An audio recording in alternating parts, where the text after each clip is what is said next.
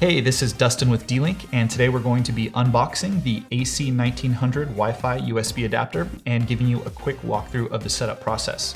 Now, the DWA-192 is a small device that's going to allow you to upgrade your desktop or your laptop to the latest generation of wireless AC technology.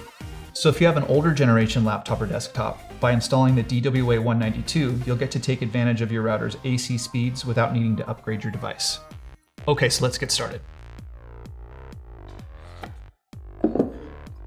In the box, we have the adapter, and on the back of the adapter, we have the LED on and off button, the WPS button, the USB 3.0 connector port, and the center area is the LED ring, which will indicate proper connection to a wireless network.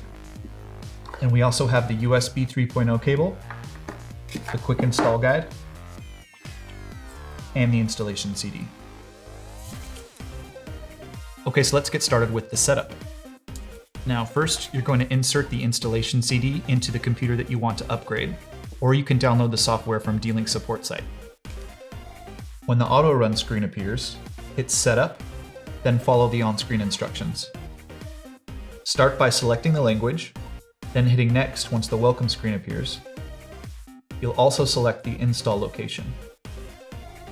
Now after that, you'll be instructed to plug in the DWA-192.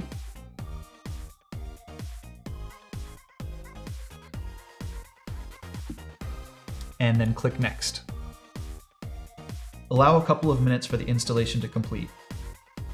Once that's done, click Finish, and the LED ring on the adapter should now start blinking. Now you have two ways to connect the adapter to your wireless network. The first is to open your wireless utility, select the desired network, and enter your password. The second way is to press the WPS button on the back of the adapter and then push the same button on your router within 2 minutes. So when the blue LED is solid, that means you've successfully installed your adapter. Thanks a lot for watching, and we'll see you next time.